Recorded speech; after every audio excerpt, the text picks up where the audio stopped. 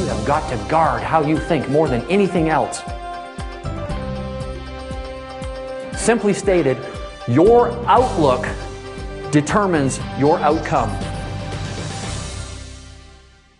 Mike did a good job last night of showing geographically some economically recessed locations.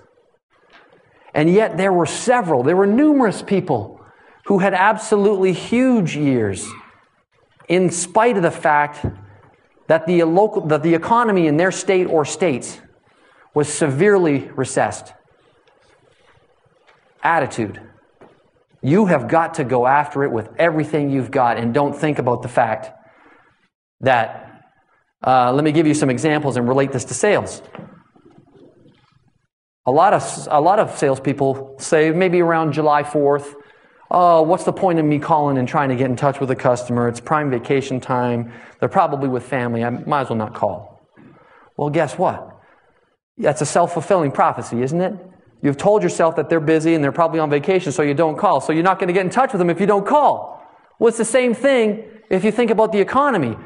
You say, well, John, we're in the second worst economy since the Great Depression. People aren't spending money.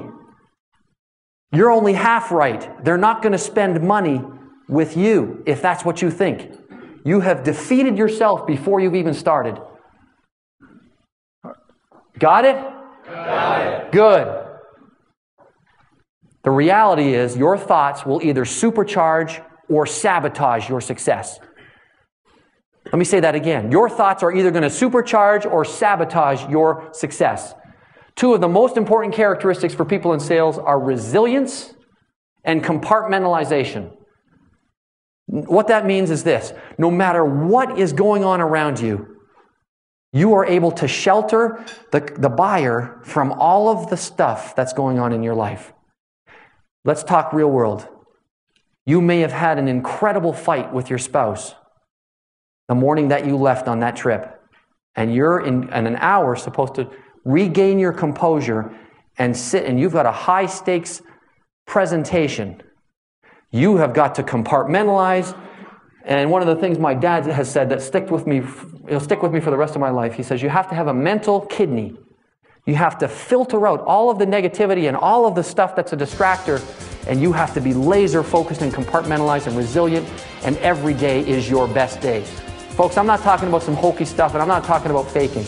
I'm talking about being disciplined in how you think each day. I'm asking you to ask yourself, make a note of it, and then ask yourself this: what am I going to do differently this year that's going to take me to a whole new level? Your ultimate goal is not success. Your ultimate goal is mastery. Huge difference, folks, and hardly anybody talks about this.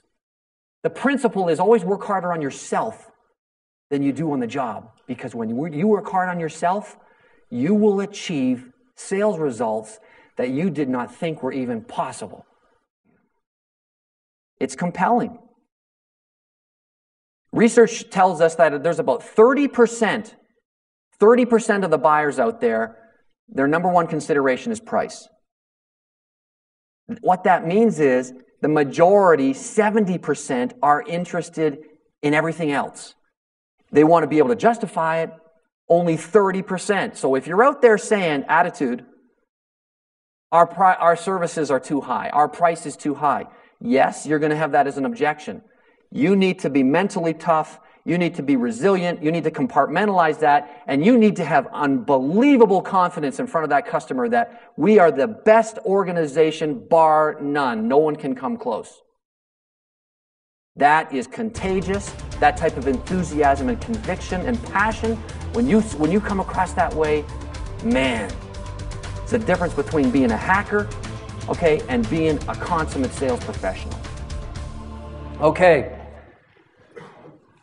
Over time, I've had the privilege of helping train hundreds of thousands of salespeople. And I'd like to share a story of one of the absolute best salespeople that I've ever met. Perhaps one of the best ever. He started off in pharmaceutical sales with zero industry experience. And more than that, What he was selling was not just to general practitioners, which is where you normally start when you break into the pharmaceutical market. He was actually selling to specialists. So we had to know even more. In fact, he was dealing with the second most highly educated specialists in the market. Tremendous egos. They spent the most amount of time going to school. I mean, you had to be razor sharp and on top of your game or you were not credible. With zero industry experience, in his first year as a sales rep, working for the single largest global multinational pharmaceutical company, he sold more than his entire team of 10 people combined. Absolutely unheard of. The sales executives at corporate headquarters were absolutely bamboozled. How in the world can this happen? A guy's got no industry experience, he's dealing with specialists, and he absolutely hits it out of the park. We've never, ever seen anything in our history of someone do this before. So they fly him to corporate headquarters and they ask him, what magic phrases are you using? What's your secret sauce? How in the world are you getting to get these doctors to prescribe such enormous volume of prescriptions? Long story short, they followed up with another question. They said, if we were to promote you to sales management, would you be able to build a team, hire a team and train a team to sell just like you? He said, absolutely, with conviction and without any reservation. They said, okay. In his very first year as a sales manager, his first full year, his team was #1 in sales revenue.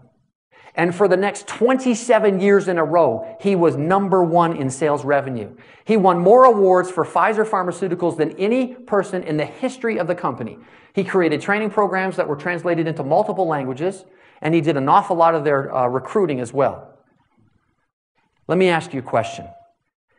How many of you would like to have a sales mentor like that? What do you think having a person who can give you coaching and feedback would do to your sales performance? A lot. Be intentional about seeking out somebody that you respect who's really good in sales. By the way, the person I'm speaking of is my father. I was incredibly blessed. The first sales training program I took, I was at age 14 with a professional sales force.